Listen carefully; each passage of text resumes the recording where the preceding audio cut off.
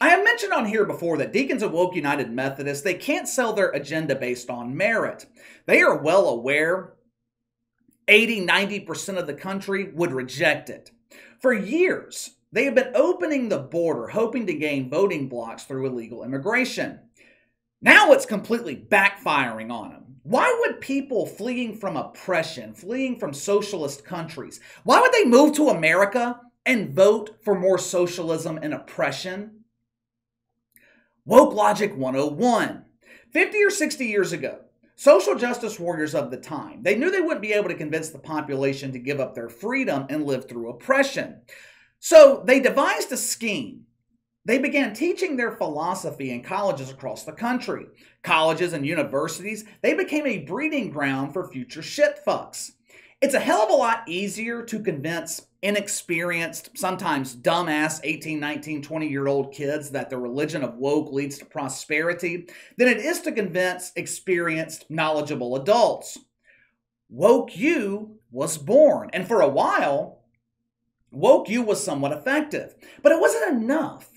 4 years wasn't enough to completely indoctrinate the kids. Once these kids graduated from college and entered the real world, they began to realize wokeism is bullshit.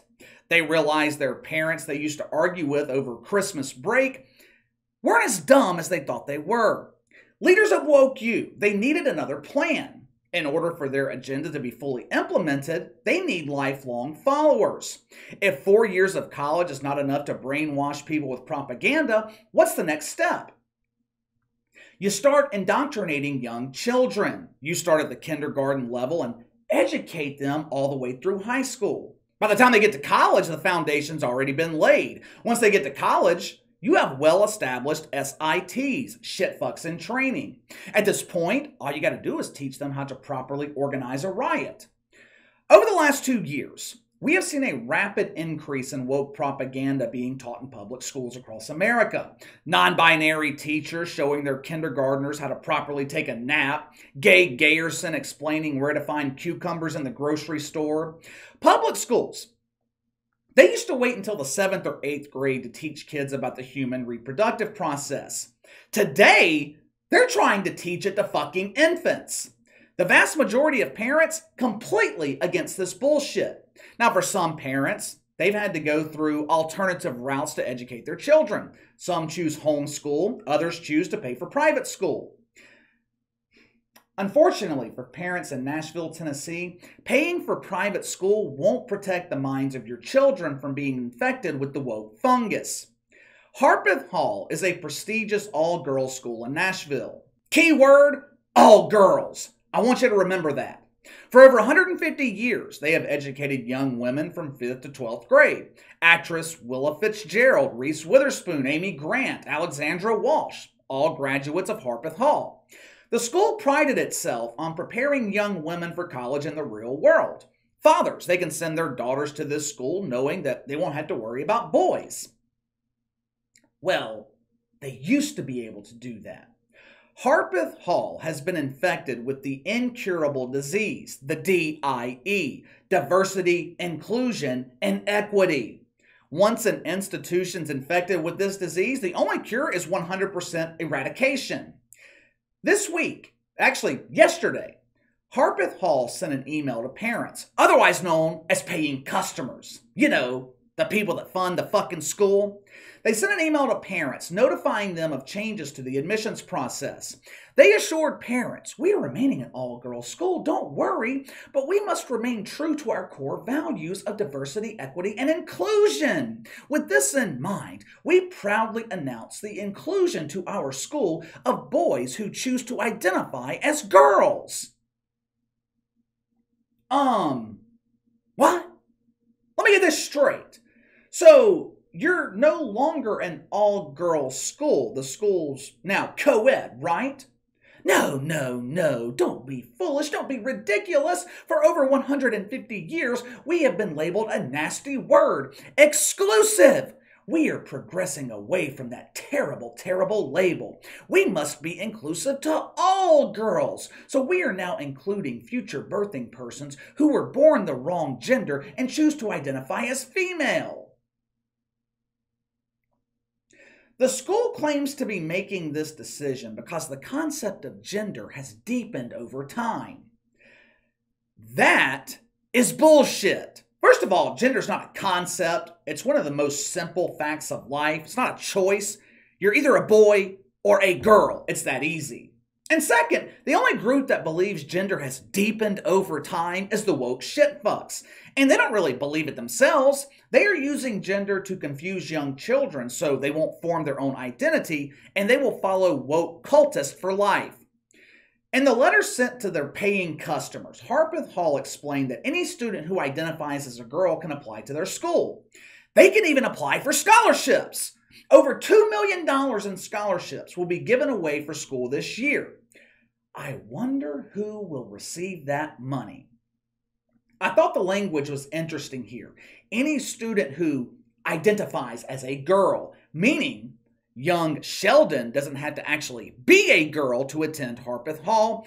He just has to pretend to be a girl. Does he have to dress like a girl? Does he need to call Joy Reid and borrow one of her wigs? What shower does he use after PE? 5th grade Frank, who goes by Francis inside the school, still has a dinky in his pants. I don't give a fuck how he chooses to identify. The appendage doesn't just disappear. Will Frank or Francis be showering next to the real girls? Or will Harpeth Hall be constructing new showers and bathrooms? We now have 2 bathrooms to choose from. One for girls, one for pretenders. Like I said, Harpeth Hall is making this decision in the name of diversity, equity, and inclusion. Now you may be thinking, what happens if an actual girl decides to identify as a boy? That's a damn good question. Harpeth Hall has the answer.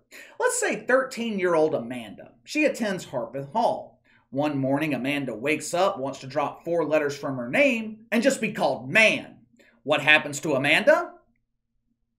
They kick her ass out of school. Don't take my word for it. Check it out for yourself. If a student chooses to adopt shitfuck pronouns, we see this as the ultimate form of respect. To honor our respect of his transformation to a shitfuck, we will no longer fill his mind with our bullshit propaganda. Going into this, one of my other questions was, what happens if a kid's non-binary?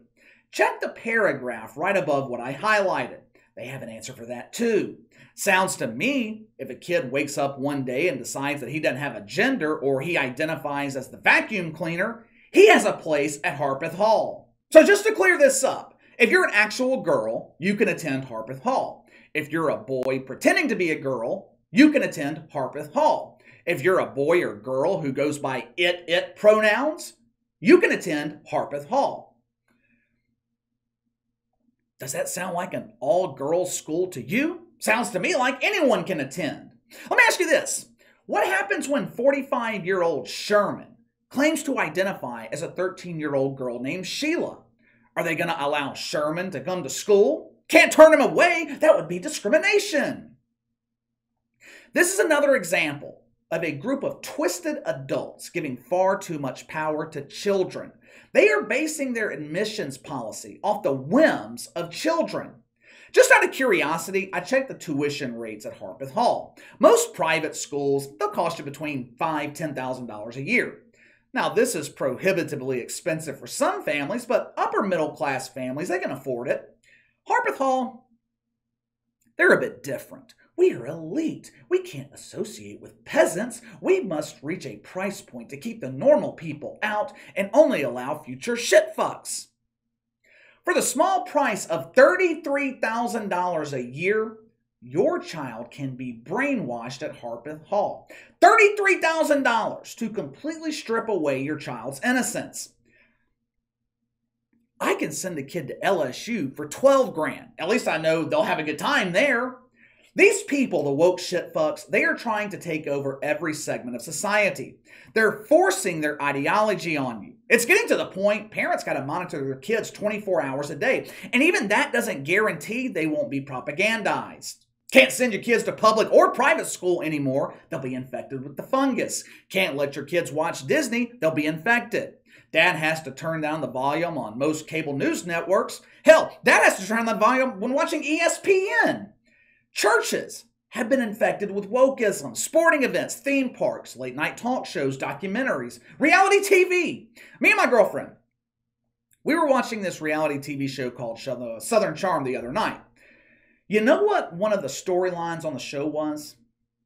Mythical fucking racism. Some black girl falsely accused this white girl of mythical racism. Now, what was the white girl's violation of the woke commandments?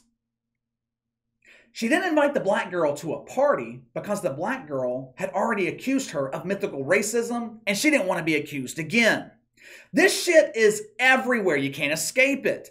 You can't even pay $30,000 a year to protect your kids from the woke shit fucks. Well, let me know what you think. Harpeth Hall, an all-girls school, now admitting boys who pretend to be girls. Now, this story's just breaking. The letter was sent to parents, like I said, yesterday. I haven't seen too much backlash just yet. It's going to be interesting to see if they see a significant drop in admissions.